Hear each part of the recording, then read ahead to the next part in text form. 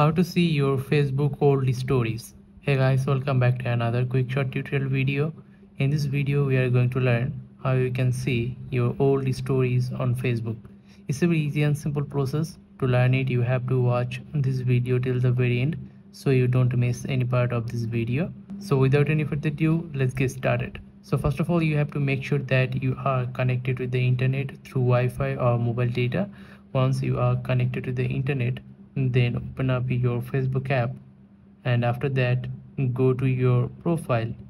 And once you are on your Facebook profile, now you will get three dots next to edit profile. Tap on here, and after that you will get bunch of options, and one of is archive. That is second option. Tap on archive,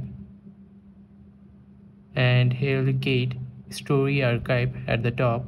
Tap on here, and here you'll get all the stories that you have posted on Facebook so far.